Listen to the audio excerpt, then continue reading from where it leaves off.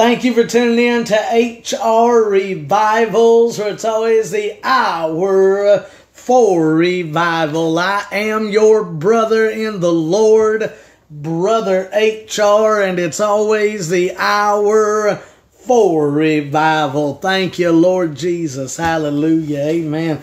Before I start this message, Father God, I pray that everyone that tunes into this message that's been under a demonic attack, that they would be free in the name of Jesus. I pray, Father God, that as people hear this word, that it transforms their life and sparks a fire under their feet to move in the ways of God. In Jesus' name, amen. Amen and amen. Glory, hallelujah. Thank you, Father. If you got your Bibles, turn with me to 1 Corinthians chapter 15, verse 32. 1 Corinthians 15, 32. And I am excited about this message today in the Lord.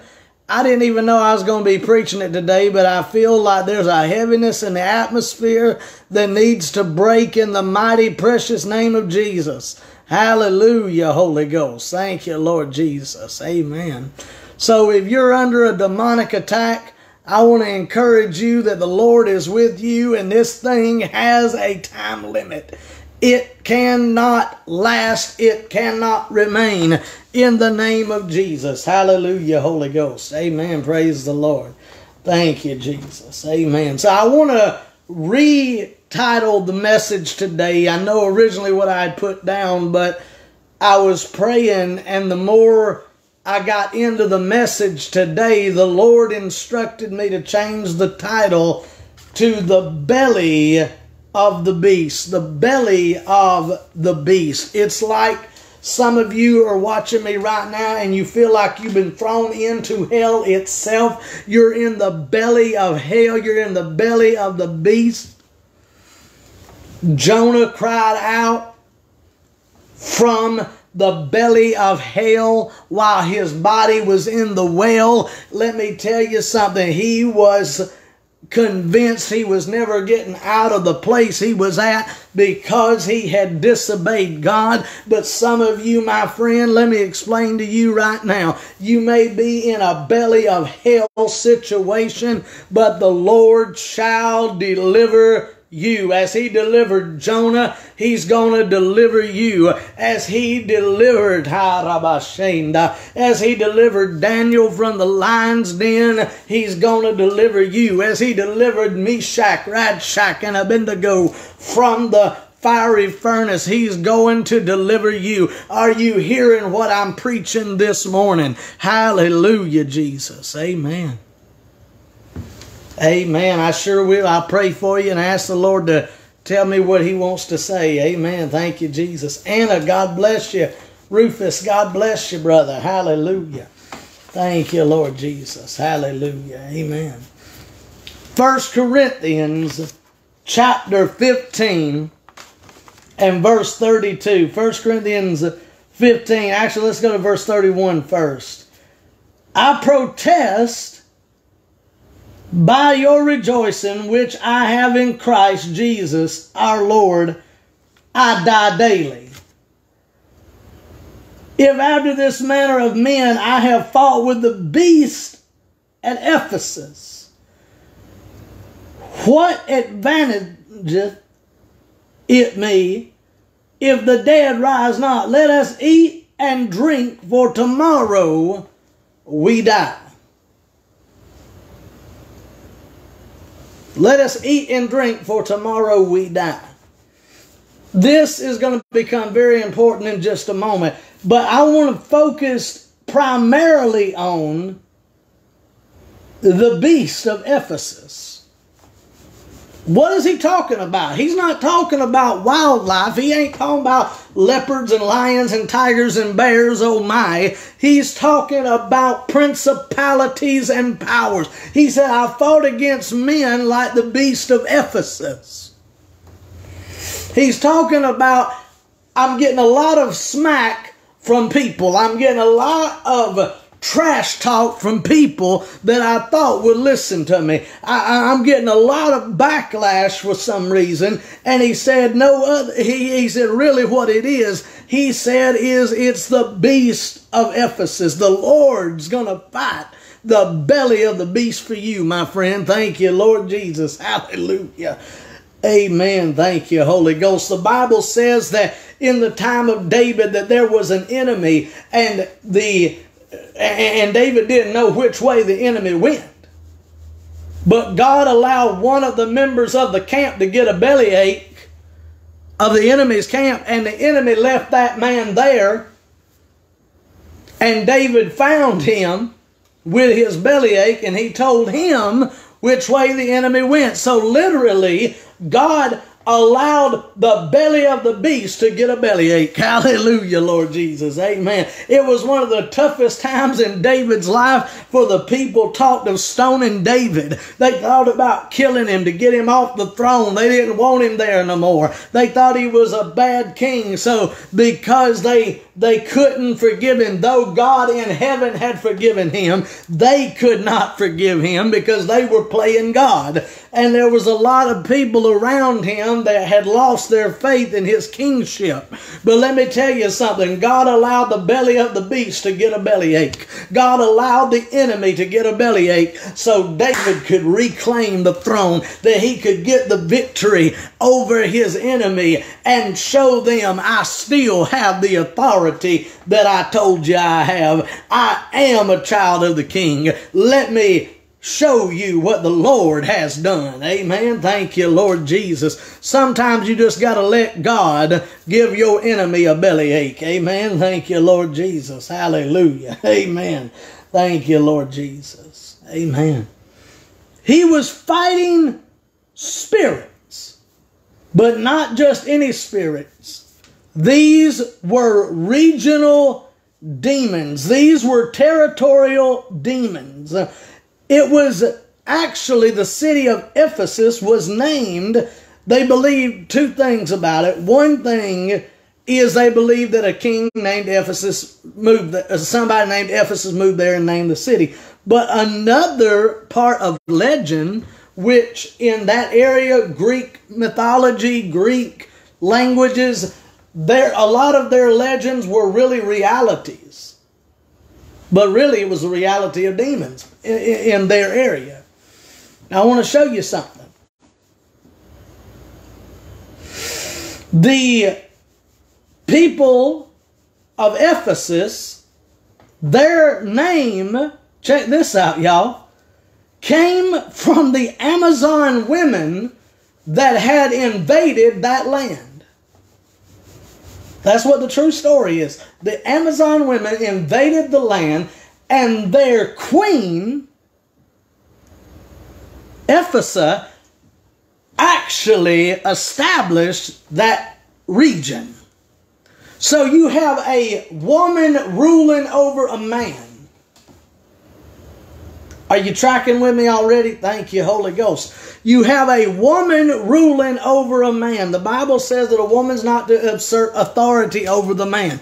You have this woman ruling over the men of the city of Ephesus, and it's releasing a regional demon. But you know what? She's hiding under the name Ephesus. Ephesus is another Jezebel. That's all she really is. She's controlling, she's authoritative, and she's becoming eviler and eviler in the time of Ephesus. Now she dies, and the people of Ephesus go on. But the spirit in that woman was released when she died. There was a regional devil released in that area. Are you hearing me? Amen. Thank you, Lord Jesus. But he said in Ephesus, oh, hallelujah, Holy Ghost. He said in Ephesus, Ephesians 6 and 12, we wrestle not against flesh and blood, but against principalities and powers and the rulers of the darkness of this present world. Are you tracking with me? Amen. Thank you, Lord Jesus. He was saying, I'm fighting demons. But now, let's go back what he said. Now the name Ephesus actually means desirable one. She was very desirable.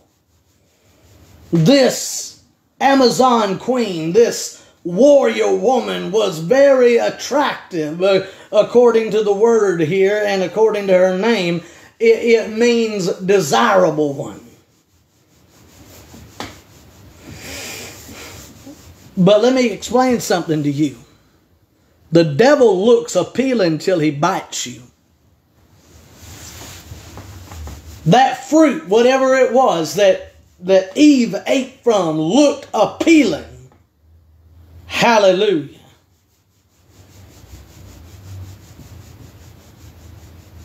It looked appealing till she got bit by the Spirit behind it.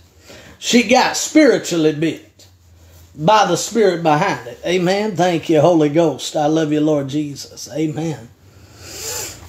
But when you resist the kiss, glory to God, she's desirable. Check this out. But the Lord gave this to me.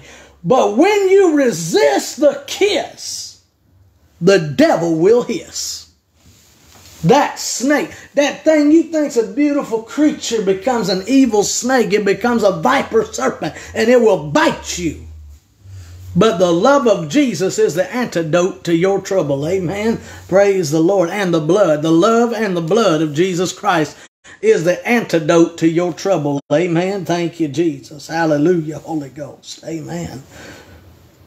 But when you resist the kiss, the devil will hiss. The spirit of the ghetto Gadareans ran Jesus out of their region. Because when Jesus came and told the demons to go into the pigs and the pigs ran off the cliff, everybody in that region lost their job. It was the first stock market crash of the Bible days, my friend. Thank you, Lord Jesus. They weren't afraid of Jesus. They was afraid of all the business that they had just lost.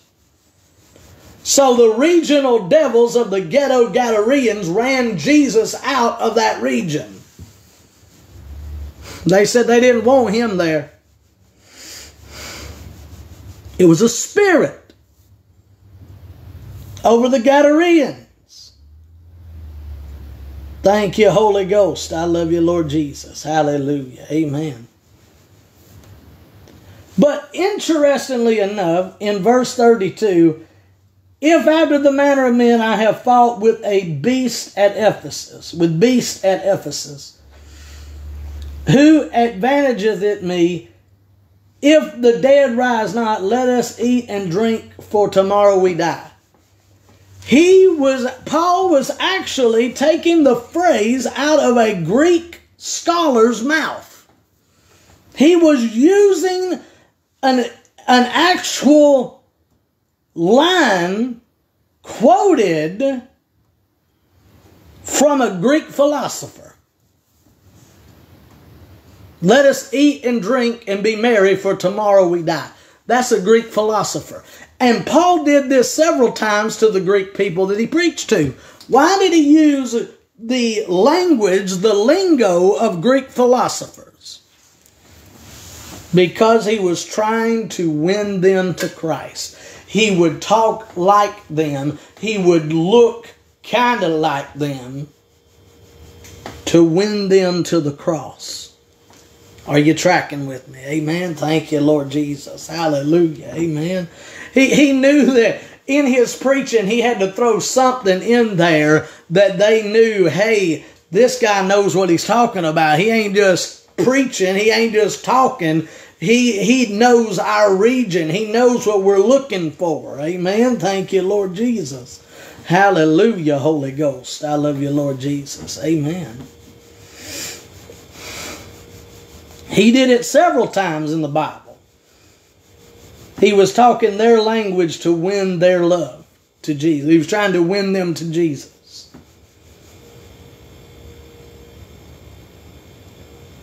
But he was fighting spirits. So was David when David saw the crucifixion of Christ over 1,000 years before it actually happened. Psalms 22:12, he said, bulls of Bashan and strong bulls of Bashan. He said, many bulls of Bashan, surround me. Strong bulls of Bashan. Now wait a minute. Where's the bulls in the book? Where's the bulls in the crucifixion story? We don't read about bulls in the crucifixion story. That's because these bulls of Bashan were demon spirits that was at the cross. They were there at the crucifixion of Jesus Christ.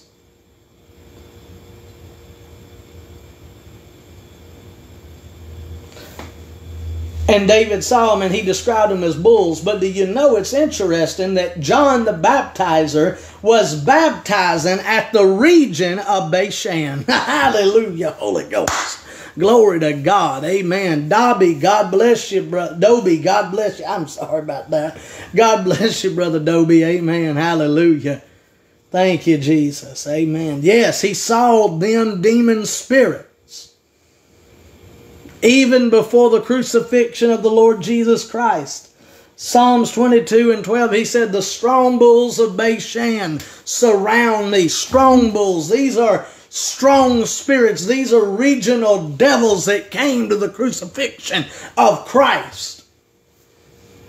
Thank you, Lord Jesus. Hallelujah, Holy Ghost. Amen. Thank you, Jesus. Amen. Now check this out, y'all. These regional devils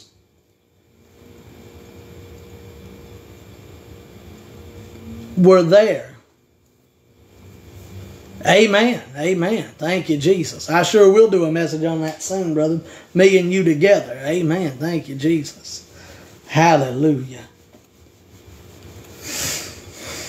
Did you know that hell is referred to as a beast? It's referred to as a living creature.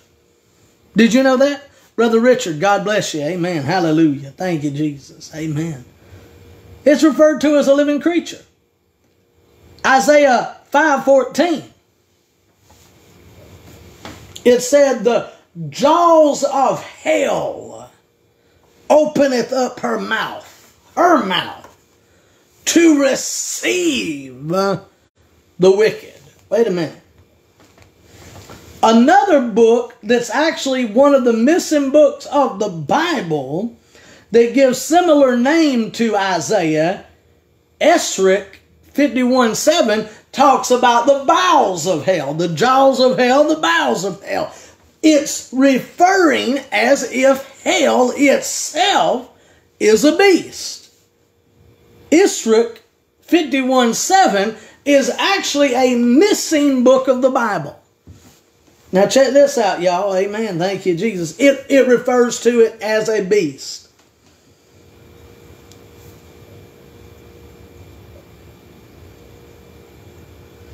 I ain't getting into all the missing books of the Bible and all that stuff with you. I just wanted to give you that little bit of a revelation there. Thank you, Jesus. Amen. It's referred to as a beast. There is a demon in Job that God asked, who can take a hook and put it in Leviathan's jaw?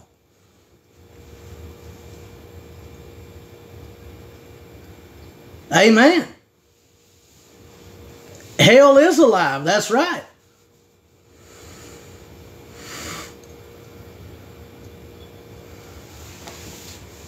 Hell is alive. It's a real place, and it actually enlarges daily its jaws. It opens wide its jaws daily to receive the souls of the damned.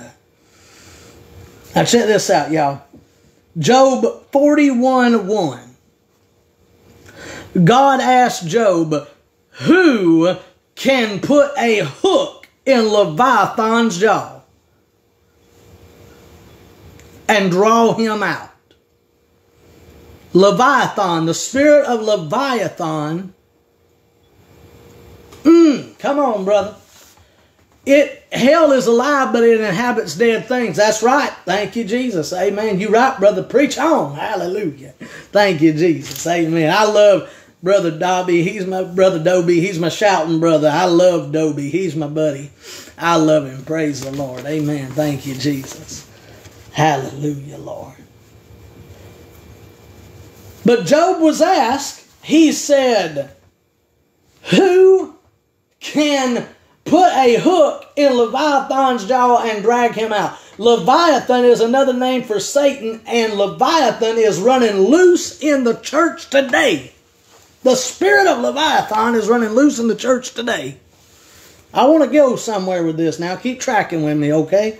Amen. Thank you, Holy Ghost. I love you, Lord Jesus. Amen. God alone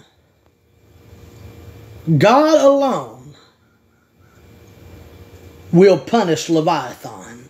Isaiah 27:1. God said he's going to take his sword, his mighty sword, and punish Leviathan. So if you're under a demonic attack of Leviathan right now in the church, if it feels like the wind's being cut out of your gut, if it feels like you can't hardly breathe in the spirit, you're under an attack of Leviathan. You're under an attack of the demon of Ephesus. You're under an attack right now. But let me explain something to you. That attack won't last. Amen. It's got a cut off point. You're getting free right now in the name of Jesus from that spirit of offense, from that spirit that's trying to shut your mouth like the demon of Ephesus did Paul. It was trying to get him to shut up because it wanted that region to stay bound. And Paul came by the name of Jesus Christ to set it free. Hallelujah, Holy Ghost. I feel your glory, Lord. Thank you, Jesus. Amen. Praise the Lord.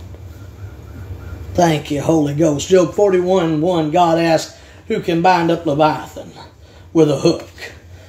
Now, I tell you what, when I prayed for those that were demon-possessed and Jesus set them free, when I rebuked the spirit of Leviathan, I've seen it time and time again. I didn't understand it at first until I read that scripture. I've seen it time and time again. When you rebuke the spirit of Leviathan, you will watch in the name of Jesus their jaw twist.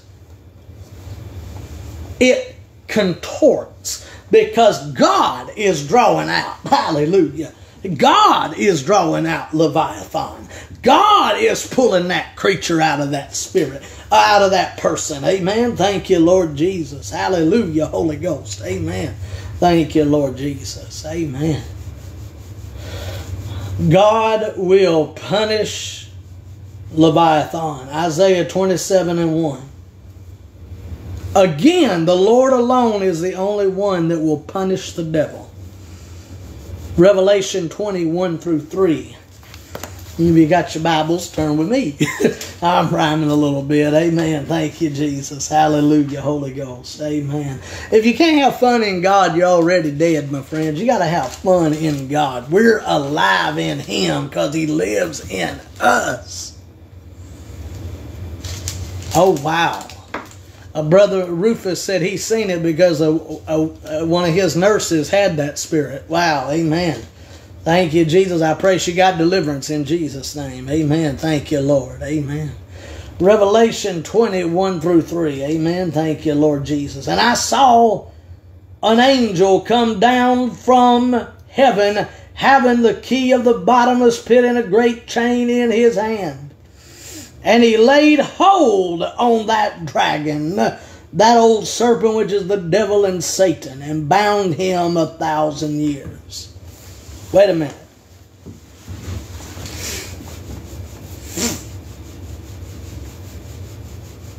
He laid hold of the great dragon, the serpent, the devil and Satan. That's the same dude.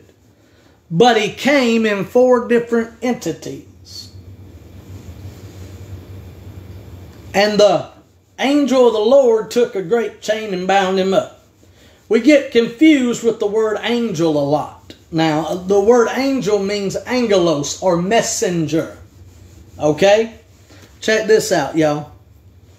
The messenger of God, the Lord Himself, took a chain and bound Leviathan, okay? He bound the dragon, okay? Check this out, amen? Thank you, Lord Jesus, amen. It said the angel having the key to the bottomless pit. Well, who has the key to the bottomless pit? The one who owns the keys to all the kingdom of the world. Thank you, Jesus. Revelation 1:18 said, Jesus said, behold, I am alive and alive forevermore. He said, for I hold the keys to death and hell. He has the key. Hallelujah. He ain't giving it to nobody else. And he's going to come lock that devil up. Hallelujah, Lord Jesus. Somebody better give God the glory on that. Somebody better shout, thank you, Jesus. Amen. Hallelujah, Lord. I thank you, Lord Jesus. Amen. A king once became a beast in the Bible. Daniel chapter 5 verses 20 through 30. This king thought he was better than God. He thought he was a mightier king than God. And the Bible said while the words were still fresh on his lips, he didn't even get it out of his mouth yet. God punished him so he wouldn't blaspheme the word. He would later actually become a believer in the Lord and follow the Lord to his death. But God shut his mouth. And the Bible said he went out into the fields for 7 years. A wild man. The Bible said his body grew hair all over it, and his fingernails became as claws. And the Bible said that he ate with the wild animals. And the Bible said that the wild animals did not mess with him, because he was under the judgment of God. Wait a minute. Even the wild animals knew this guy's an idiot. He done mess with God. And God's punishing him. We ain't going to touch this guy, because if we eat him, we might get the stupid that was in him rub off on us, you know, like they didn't want to mess with this guy. I'm just being funny there. But, you know, I can imagine these wild animals, the leopards and tigers and bears, looking at him like, this guy's under the judgment of the one that spoke us into existence. We ain't going to mess with him. We're going to leave him be. Obviously, God's going to punish him. We ain't going to have to. So we're going to leave him alone. And the Bible said that they left him alone. The wild beasts didn't mess with him, because they saw he was under the judgment of Almighty God. Lord have mercy. When the animals are smarter than us, we got a problem. Thank you, Jesus. Hallelujah, Holy Ghost. Amen. Thank you, Lord Jesus. Amen. But after a time, the Bible said, as he gave glory to God, he repented and his mind came back to him. He gave glory to God and said, God is the only one to be worshipped. God is the only one to be exalted. And God restored his kingdom to him. God is so good. Amen. Thank you, Lord Jesus. Hallelujah, Holy Ghost. Amen. But one day, here's where I'm getting into the end time preaching part. Thank you, Lord Jesus. Amen. One day, the spiritual will manifest in the physical.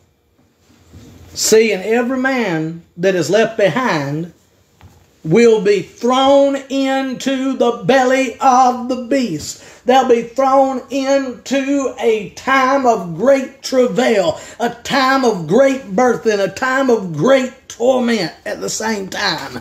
Now listen to me, y'all. Thank you, Lord Jesus. Amen. They'll be thrown into the belly of the beast. And he'll require everyone that worships him to receive a mark. Revelation 13, 16 through 18. Those that do will suffer for it. Revelation 16 and 2. But the Spirit that will be made physical will have his burning day. He will have his day in God's courts, where he is judged. Revelation 20 and 10, and all those that accepted his mark. Check this out, y'all. Thank you, Jesus. Hallelujah, Holy Ghost. Amen. And all who follow him. But see, in Genesis 3:14, he's the serpent. In Revelation 12:9, he's the dragon. How did he go from being the serpent to the dragon? Somebody's been feeding him. And a lot of people keep feeding the devil with the sin they're in. They keep feeding the devil off the dust of their worldly desires. Let me tell you something though. He has eggs in the spirit world. Do you know? And they hatch in your mind.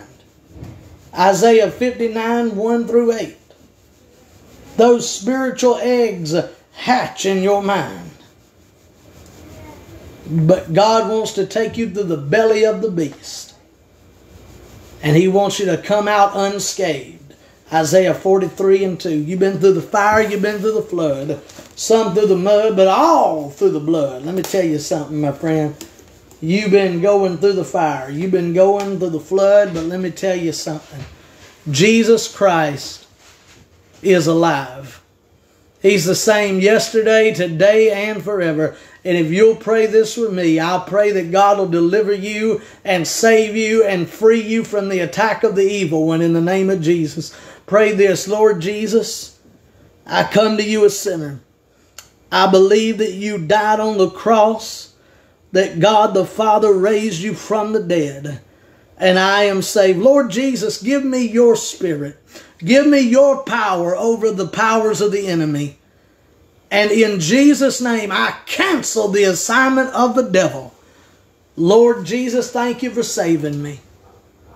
Wash me and cleanse me. Fill me with your precious spirit that I might make heaven my home. In Jesus' name, amen, amen, and amen. Thank you for tuning in to HR Revivals. It's always the hour for revival. I am your brother in the Lord, Brother HR, and it's always the hour for revival. I love you. God bless. Bye-bye.